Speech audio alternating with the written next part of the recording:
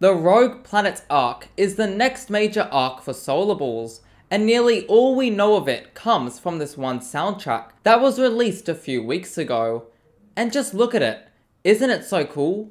We can see Planet X in front of a group of rogue planets, and there are a lot of them. Knowing that these planets most likely resemble their real-life counterparts, all we have to do is match them and we should be able to find out their identities. So, that is what I plan to do today. Find out who these rogue planets are and give my general predictions for this arc. So, to begin, we should probably answer what is a rogue planet. Well, according to Britannia, it is a planet that does not orbit a star but instead wanders freely. Now, there are a lot of rogue planets out there, but luckily for us, this cover image does give us two criteria for the rogue planets featured, which will narrow our search down. The first one is that they must be close-ish to our star, as we do see that Planet X is in this image, and we know from this scene that Planet X has not travelled that far from the solar system, even though an entire major arc has happened, with a lot, like Jupiter returning, the solar system becoming empty, and the Earth awakening. No, not that one, this one.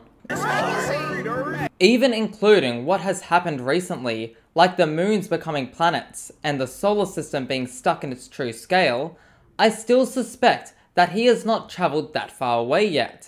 In astronomical terms, of course. So, unless there is a time jump, I suspect that this group of rogue planets are going to be near the solar system. The next hint this image gives us on the rogue planets is the scale of them, as we have Planet X in this image, and we know his scale in universe thanks to solar cards, which states his radius is 25,600 kilometers, which is similar to the ice giants.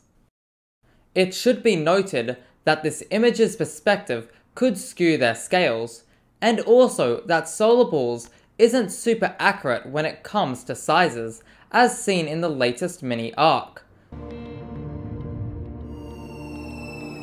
So again, there'll be a bit of give in how big they should be. With all that out of the way, let's find out who these rogue planets are by starting with the biggest and working our way down from there. So this is the rogue planet who we will start with. What do we know about her? Well, firstly, she is the largest of the rogue planets, and seems to have everyone orbiting around her, presumably making her the leader of this group. We can also see a dust cloud orbiting around her, and this seems to point to her being a brown dwarf. In particular, I think she is OTS-44, as that is a brown dwarf that has a dust cloud, like seen here in this concept image. The next rogue planet we will look at is this red-maroon coloured one. She is also definitely bigger than Planet X, and seems to be a secondary leader for the group. To me, she looks like this rogue planet, and I'm not going to try to say that name. I say this because of this image of the celestial object, which has similar colours and style to what we see in the cover image. It's missing the auroras though. This purple rogue planet, to me, seems to be WISE 15412250, as again the colours match.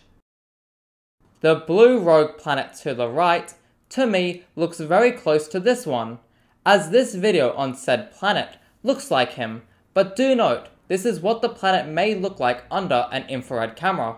Here is another image of the planet. And finally, this small one, who is my favourite rogue planet right now, to me, could be this planet.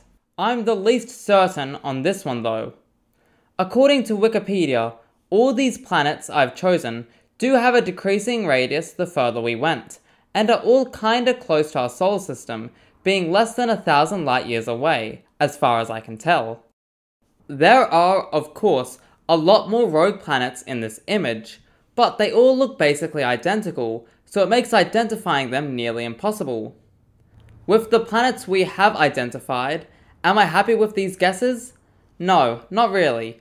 It's kind of hard to find information on rogue planets, as their names are long strings of characters, and majority of their images are these satellite images, which do not help us lock down on them, especially when we are only using a single image to find out who they are.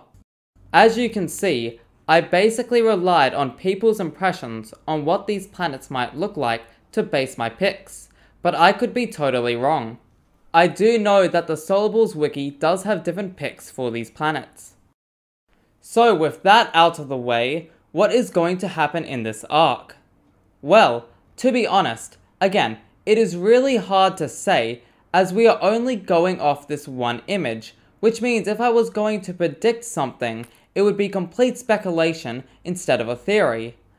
What I wanted to focus on instead was answering two broad questions for this arc. The first one being, will it involve the main cast, or will it be a complete separate side story featuring Planet X running into the rogue planets and having some adventures together?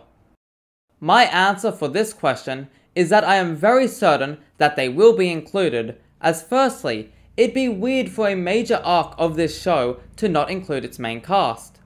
Secondly, after all the events of the Moon Revolution, Planet X, and then the solar system becoming empty, we get this scene from What If the Moons Become Planets Part 2. We will be a united solar system. We will fix our relationships and never again overlook anyone for being small or shy or any of that. Jupiter and the planets want the solar system to be more united than ever. This is nice for them to say, but what would be really good is to test their commitment to this by, I don't know, having a separate group of celestial beings being an antagonist to them, needing the solar system to be united to survive. Now this reasoning does depend on if they are against the solar system, which I could see being a 50-50 on if they are friendly or not. The third reason for the solar system being included in this arc is that this group seems to be a parallel to the solar system.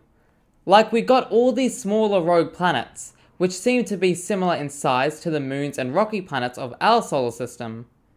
The three big ones in the front mimic the gas giants, and the largest rogue planet is the Sun for this group, as everyone else seems to be orbiting around her and she seems to be displaying some light, so it'd be a missed opportunity to not have these two groups meet. The second question I want to answer is, what is X's role in this arc? Well, firstly, if the rogue planets do want to attack the solar system, I think X will not be on their side, as he still has friends in the solar system, like Proteus. I hope you can forgive me, friend. And he deserves a redemption arc to help save the solar system after the pain he gave them. On the other hand, if they are friendly, it could be that X has found his group where he belongs and helps him out by being a protector like he always wanted to for the smaller planets in this group. There are plenty of solar systems that don't have a Jupiter to protect the smaller planets. Maybe I can be that somewhere else. So those are my predictions for the characters and general story for the Rogue Planets arc. I, for one, am very excited for this arc, and this theory was actually based on all these comments, so thanks for the suggestion. I hope you all enjoyed this video, and don't forget to subscribe, like the video, and if you want to see my original theory for Planet X's future, you can check it out as it's on the screen right now. And until next time, see ya!